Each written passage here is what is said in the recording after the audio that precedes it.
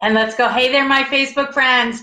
Who is out in Facebook land this morning? Hello, hello, hello, hello, hello. Who is out in Facebook land that would like to say hello to me? Good morning. Happy Thursday to you, wherever you are. My name is Kim Kenyon Smythe, and I am coming to you from sunny South Florida, where I asked Alexa, and she told me this morning it was 83 degrees, and we are going up to 88 degrees today. So maybe we are getting some cooler temperatures, because last week it was 90 something, and our heat index was like 100.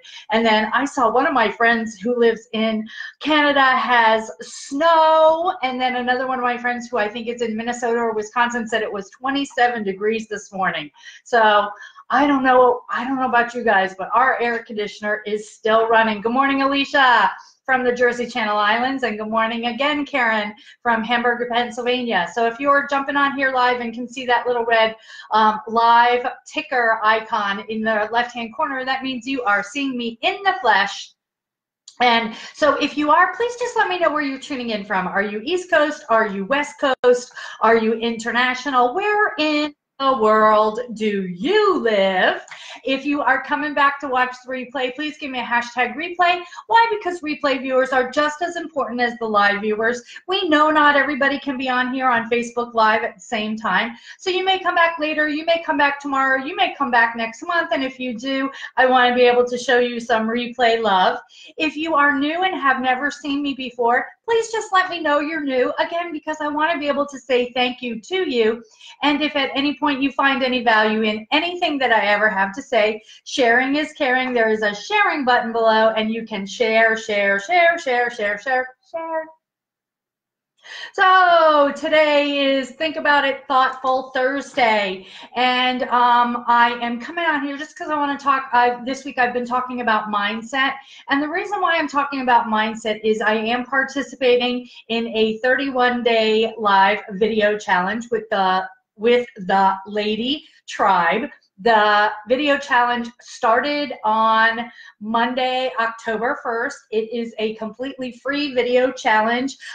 Even though the challenge started, if you are not a participant and you would like to be a participant, you can still participate. You would just need to drop me a message or drop a comment in the comments, or send me a message, and I will send you over to ladytribe.com. and then once you are registered for the challenge, then I would put you into the Lady Tribe challenge group and get you in a pod. We are in pods of 10, and we are swimming upstream doing these live videos. So if you are interested in participating in the live video challenge, please let me know. And if not, that's okay too, but it's a lot of fun. We have over 1,500 participants total, and we are having a great time going live and showing love on each other, and support and encouragement and all that.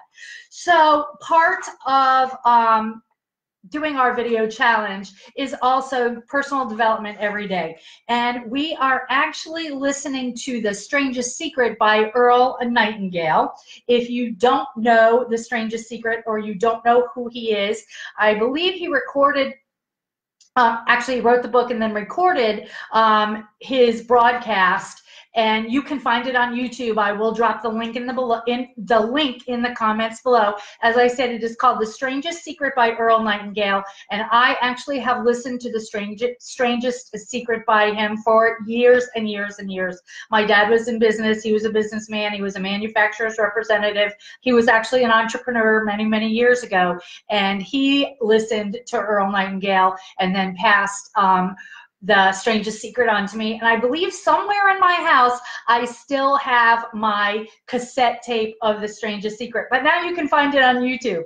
So he's got a very soothing voice, and it's only a 31-minute audio, and he talks about The Strangest Secret, and I'm going to give you some of his points and highlights, and then he actually gives you an action plan to get started, and something to do every single day. So how many of you know The Strangest Secret? Is there anybody out there who has listened to Earl Nightingale? Yes, no, maybe. Okay, well, if you haven't, I would highly, highly, highly recommend that you go to YouTube and find The Strangest Secret by Earl Nightingale, because he talks about success and that it's a strange secret, but it really shouldn't be a strange secret because it's very easy. Hi, Lori. How are you? Thank you so much. I know we're so into mindset stuff. So anyway, so some of the things, as I said, I've got my notes, and I'm just going to give you some of the highlights that he talked about as far as this in The Strangest Secret. That he says that success is the progression of a worthy ideal. Okay, something that's worthy, and that you have to progress towards that ideal, and that we become what we think about. And that he quotes Norman Vincent Peale in his audio and in the book as well. And Norman Vincent Peale says that if you think in negative terms, you will get negative results. But if you think in positive terms, you will get positive results. So you need to believe and succeed. And really, you know, he was talking about like planting seeds in a garden. And you have rich soil and you have a garden, and you dig 2 holes, and in one hole you plant nightshade, which is poison, and then in the other hole maybe you plant a sunflower seed, and and you cultivate and you water and you take care of both of the plants. The sunflower and the nightshade, which is poison. And he says, you know what? The garden, like your mind, doesn't care what you plant in it. Okay? If you think about it, it doesn't care what you plant in it. It's going to cultivate and grow whatever you plant. So if you plant negativity in your head, you're going to grow negativity. Makes sense, doesn't it? If you plant positivity in your head, then you're going to grow positivity, because we reap what we sow. So he said, if you plant a worthwhile goal, your mind will return anything that we plant. Yes, Lori, The Strangest Secret by Earl Nightingale. You have to listen to it. He's got a very soothing voice, and it's very, very powerful. Yes, powerful is the perfect word for today. So he talks about, if you think in negative terms, you'll get negative results. If you think in positive terms, you'll get positive results. And we know that negativity attracts negativity. Positivity attracts positivity. And he says, you become what you think about. You are what you think about. Okay, so if you think in positive terms, you're going to get positive results. If you think in negative terms, you're going to get negative results. We all know people that walk around that are those negative Nellies, and their lives just continue to down spiral, and they have negative after negative after negative. Why? Because that's what they talk about all the time. And that is what they are attracting into their lives, is that negativity. But then he also talks about those positive people that are always successful, and positivity, and that, you know, people that are positive have all the positive things that come into their lives. So if you think in negative terms, you're going to have negative results. If you think in positive terms, you're going to have positive results. And no, it's not always easy. We all get negative, and we all get those negative thoughts in our heads, but you have to learn to flip the switch and change your mindset. And only you can do that. All right, because we're the only ones that are up here. And so, you know, he talks about that you reap what you sow, and that if you think in positive terms, you will get positive results, you know. And so it's just a matter of waking up in the morning, and that positivity. And one of his things that he suggests is to take a card, okay, and write what your goal is on the card, okay. And what he talks about, and this is really kind of powerful too, is that you have to have kind of one goal at a time. You can't have opposite types of goals. You have to have things that are aligned. So he talks about having a worthy, worthwhile goal. Okay, and he says, write your goal on one side of your card, and then on the other side of your card, he said, these are words that come from the Sermon on the Mount. And he says to write these words on the back of the card and carry the card with you and look at the card and study it. Yes, absolutely, Bobby. Start your day with gratitude and end your day with gratitude, because let's face it, we all have things to be grateful for, because when we look around the world, somebody always has it worse than us. Okay, so on one side of your card or a piece of paper or a sticky note, write your goal for today. And he said, actually, your goal can change if you want it to, or it could be a 31-day goal. So on one side, write your goal, and on the other side of your card, write these words from the Sermon on the Mount. And the words are, ask and it shall be given unto you, seek and ye shall find, knock and it shall be opened unto you. For everyone that asketh receiveth, and he that seeketh findeth, and to him that knocketh it shall be opened. Okay, those are some pretty amazing words if you think about it. Yes, and a plan to reach them. Absolutely, Karen. So I would, as I said, you know, he says, if you think in positive terms, you'll get positive results. We reap what we sow, so it doesn't matter what you plant, because your mind will grow whatever you put in there. And that it was actually really kind of interesting that he was talking about that scientists and studies show that we actually use about 10% or less of the abilities that we have in our mind. And to think that you know, it's so easy. And he says, and that's why he talks about the strangest secret, because he said most people don't know about it. And he said, you know, you could walk on the street and ask people, you know, what does it mean to be successful? And most people don't know what it means to be successful. So I highly, highly, highly, highly, highly suggest that if you have not listened to Earl Nightingale and The Strangest Secret, please for me as your friend and my friend, and you're my friend, just listen to him at least once. Okay. Yes, Karen says focusing, keep on knocking, keep on seeking, and keep on asking. Yes, ask, believe, and receive. Okay, so as I said, you will reap what you sow. We need to be of service first, build, work, dream, and then create. We need to have, and he gives us 6 definite steps. You need to define your goal, and you need to quit running yourself down. He said, you need to think about the reasons why you are successful instead of the reasons why you're not successful. And he said, if you believe that you're not successful, he said, what you really need to do is kind of examine your childhood attitudes about why you're not successful. He said, then what you need to do is determine who you are. And he said, then what you need to do for step number 6 is act the part of the successful person that you have decided to become.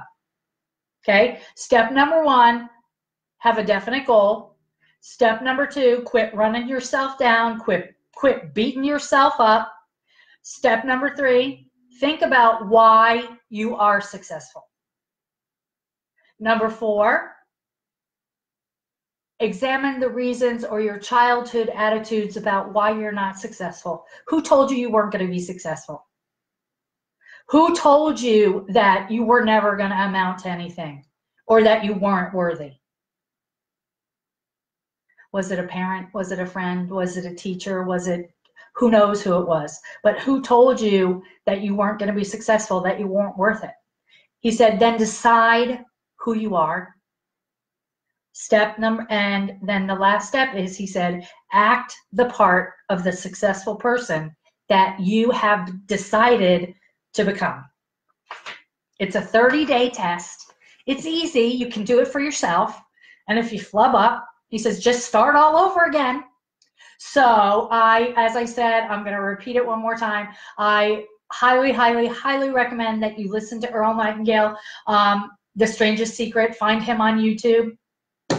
Write out your card with your goal. And as I said, the words from the Sermon on the Mount are, ask and it shall be given unto you. Seek and ye shall find. Knock and it shall be opened unto you.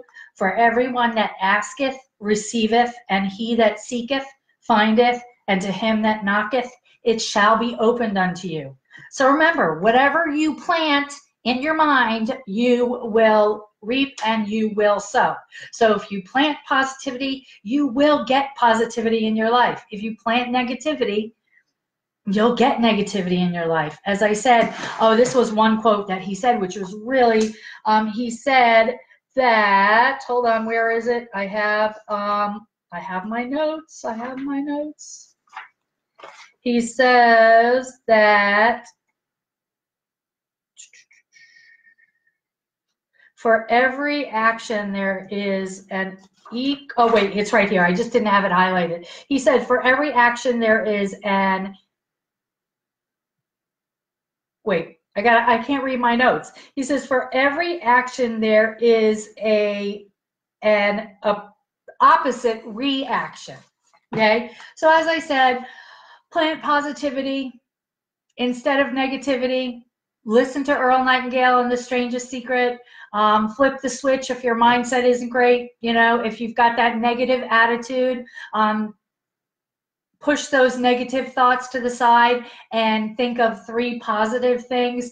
Bobby on here said start every day and end every day with gratitude, having a gratitude journal and writing down what you're grateful for. Grateful for waking up in the morning, grateful for the freedom that we have in the United States, grateful for your children, for your fur babies, for your grandchildren, grateful for being able to work from home. I mean, there are so many things that we have to be grateful for. And I think when you start to write them down and you acknowledge them on a daily basis, then throughout the day, you find more things to be grateful for and have gratitude for. So my Facebook friends, with that being said, today was Think About It, Thoughtful Thursday. Mindset, flip the switch if you need to. And I hope that you have a fabulous day wherever you are and whatever you are doing. Tomorrow I will be back at 11:11 for Feel Good Fun Friday. And thank you, my Facebook friends, for tuning in to say hello. I know I say it every single day, but you know, those of you that come on and support me and give me the love and the hearts and the comments, my friend Karen that lives in Pennsylvania, she watches me every single day. Karen, I love you, I love you, I love you.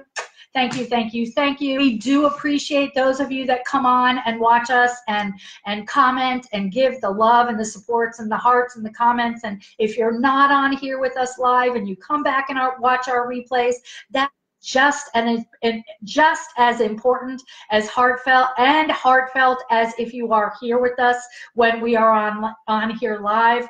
So thank you. And I say it, but I really, really mean it. This is my heart. I love you, I love you, I love you.